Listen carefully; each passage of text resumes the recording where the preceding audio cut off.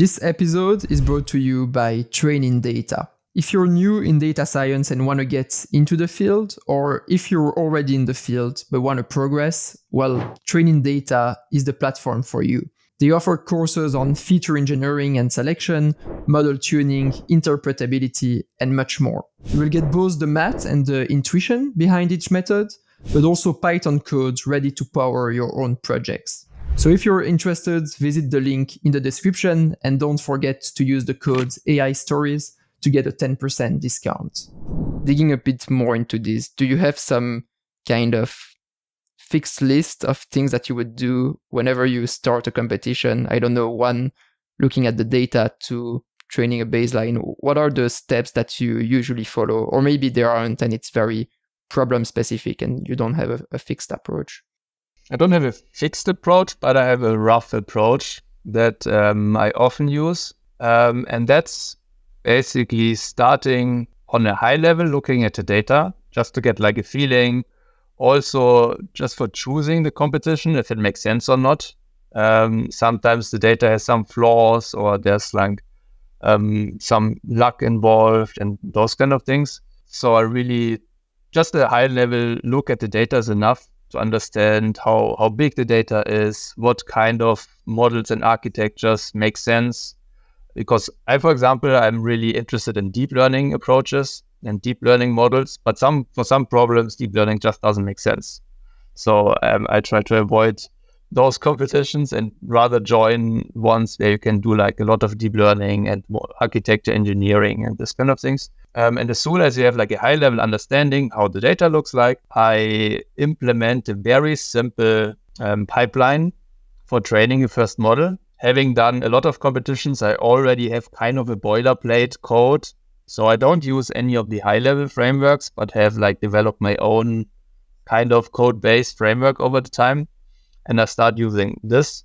And then, really design like the simplest model I can think of and set up a pipeline which runs really end to end, like taking the training data, training a model, evaluating the model, also calculating the competition-specific metric. Mm-hmm. Because for some competitions, the metrics are quite complicated and it can take some time just to implement or replicate how they evaluate your model. So having a very simple model, I use this to just to test if everything runs smoothly. And as soon as this first simple pipeline is set up, I continue with the next step.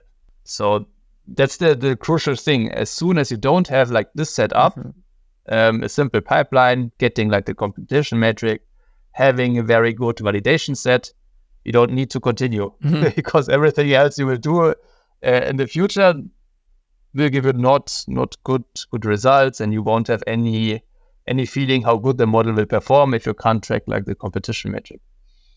So this very step needs to be finished. So until I go to the next step, and the next step is then just like iterating through as many ideas as I have.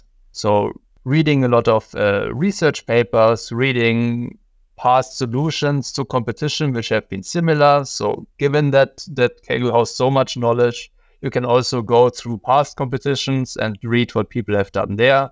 Read through research papers, read through GitHub repositories.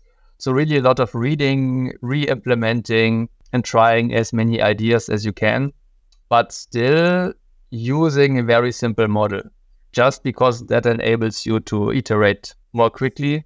And at the end of the day, after like 2 months or so, it comes down on like who tried the most ideas. It's not like who had the most luck in finding something, but like finding something useful really depends on how much you tried, because 99% of things won't help your architecture or the problem. So it's all about trying as much as possible to find like the very specific thing that also differentiates you from other competitors. More like a pro approach. I think for a beginner, it's good enough to just like try to get your own stuff as good as possible. And then the very last step, so the second step is all about research and iterations. And the last step is like scaling up your architecture and approach. So using a deeper model, using more data, using, if it's like a computer vision problem, use higher resolutions for your images, this kind of things. But I only use this like in the last 2-3 weeks, where I already have like a rough solution in mind, and it's like really pitching or like coming really up with the final model I want to submit. Okay, very interesting. So there are 3 steps. First is getting a baseline and a pipeline to run, so that you make sure you have a model that you can evaluate on the competition specific metric. Secondly, iterating and finding things that work for this problem, but while keeping a simple model, because it enables you to try many things. And then third step, in the last days, weeks, or of the competition, you try bigger models in order to boost performance, I guess. Yeah. And so on the second step, just one last question on this. What can you try if you don't change the model? Is it more on the data side, on the data processing side? Is it more on the hyperparameters tuning? Or what can you improve if you keep the model fixed? There are so many things you can improve. So you can look at the data specifically. So you can filter the data, reduce some noise there. You can look at external data. So sometimes there are like external data sets which are useful. You can augment the data. You can do a lot of data augmentation, so the model generalizes better. You can use different losses. You can tune the hyperparameters. You can look into post-processing. So sometimes after your model predictions, you have some rule-based post-processing, which can help improve your score. So there's a lot of things you can do apart from the actual modeling.